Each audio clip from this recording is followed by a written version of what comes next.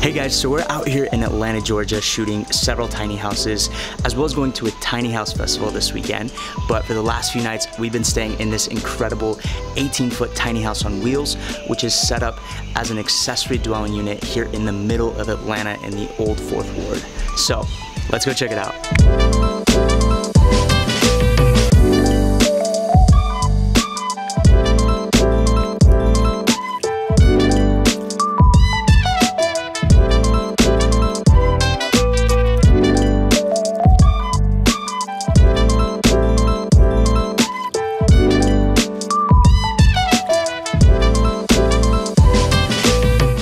So welcome to the inside of this Nordic tiny house. As I was saying earlier, this tiny house is built on an 18-foot trailer, so it measures 18 feet in length by 8.5 feet in width, giving us a square footage of 153 square feet. And we do have a loft upstairs that will give you some additional sleeping space, but this house is essentially 153 square feet in all its glory.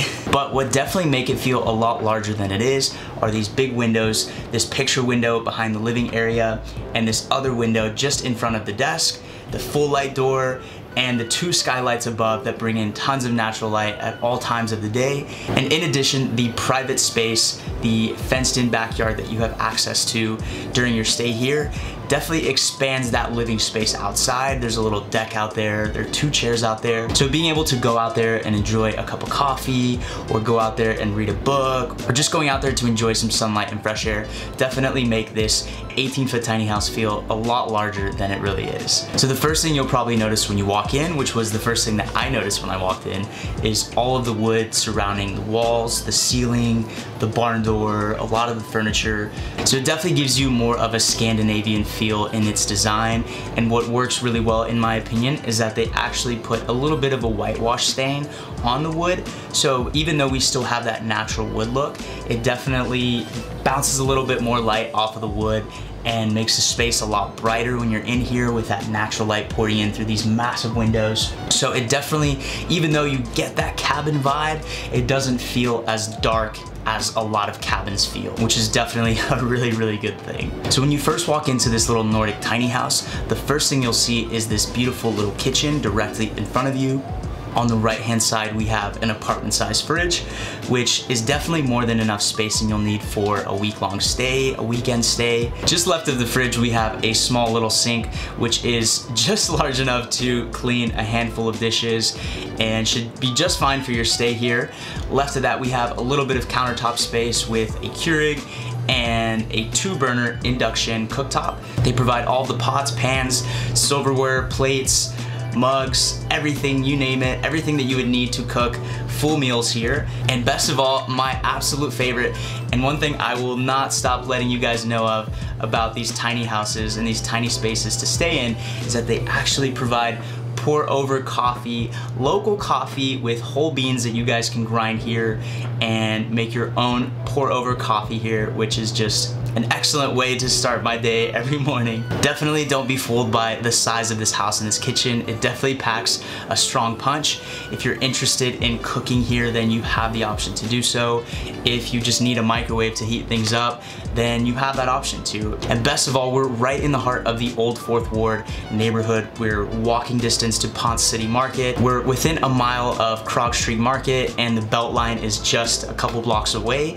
So you have access to some of Atlanta's best restaurants, breweries, tons of places to eat and things to do, things to see. So this is definitely a great place to be based in, and you definitely won't have a shortage of places to eat or places to shop for groceries to cook here. Moving on to that side of the house, we have the little living room or living area. We have a nice, comfortable 3-person couch on that side with a mounted TV with Netflix, any sort of streaming services that you guys should need, we have that here. And then probably my favorite part of this little tiny house is this little desk space on this side of the house with this beautiful view of the little backyard and the garden area here. It's a great place to read a book, have a cup of coffee, have your breakfast, maybe even do some work if you need to during your stay here. Next, directly above us, we have the bedroom loft, and that is accessible via this ladder right here that you actually move. You put it on these hooks, connect it to this bar that's connected to the loft. When you don't need it anymore, then you can unhook it and put it back on this wall, giving you a little bit more of floor space here in the tiny house.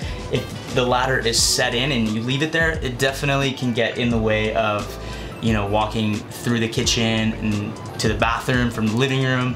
So we basically, when we weren't sleeping, we took it off and just set it against the wall, which is much recommended. So that bedroom loft is definitely a bit of a tight squeeze up there, but it's very comfortable. It has a very comfortable bed. It even has a skylight up there, which brings in natural light when you wake up, which is, I think, a much better way to wake up than to the sound of an alarm. But other than that, a really comfortable bedroom loft and reminds me of home, definitely. Now, moving on to the very last part of the tour, we have the bathroom, and this bathroom is accessible via this barn door. So we slide that over, we get access to this bathroom. It's actually a pretty good size compared to the rest of the house. So this bathroom measures about 4 feet in depth and about 8 feet in width, which is actually about a foot deeper than my bathroom in my 20-foot tiny house on wheels that I live in full time. So just stepping in this space, the shower feels so much bigger.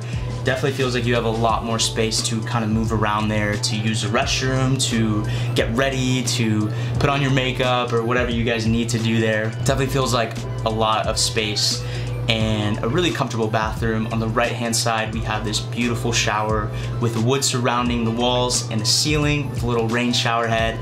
It's a really comfortable shower. They have an electric hot water heater, so you'll have plenty of hot water when you guys stay here to take your hot showers. We have a little vanity in the middle of the bathroom. There's a little bit of storage underneath and a little mirror up there. And then on the left-hand side, we have a flushing toilet and a little bit of storage for the towels, Kleenex, paper towels, hand towels, makeup towels, whatever you guys will need. And then on the left-hand side by the vanity, we actually have a long window, which they have frosted glass on there. So it brings in some light from that direction and still gives you that privacy that we all need in a bathroom. And that is pretty much it, guys. That is the tour of this little 18-foot Nordic tiny house on wheels right here in the center of Atlanta. It's such a great spot. We're so close to so many great things to do here in the area. Like I said, we're located in the old 4th Ward, and this is set up as an accessory dwelling unit in the backyard of a single family house. We have a little private fenced in area that gives us a nice retreat to come back to with a dedicated parking spot, and definitely just gives you a lot of privacy and still gives you access to the city. We are within walking distance to a lot of great areas, a lot of great places to eat, a lot of great places to walk around. So definitely, if you guys are coming into Atlanta and want a nice little retreat but still have access to the city, then this is absolutely the place to try to book. I will leave the Airbnb listing in the description below so you guys can come check this place out. I really do recommend it, especially because this is going to give you that a tiny house on wheels feeling. It's going to feel small and large at the same time. You're going to want to get outside and go and do things, which is essentially what staying in a tiny house on wheels is all about.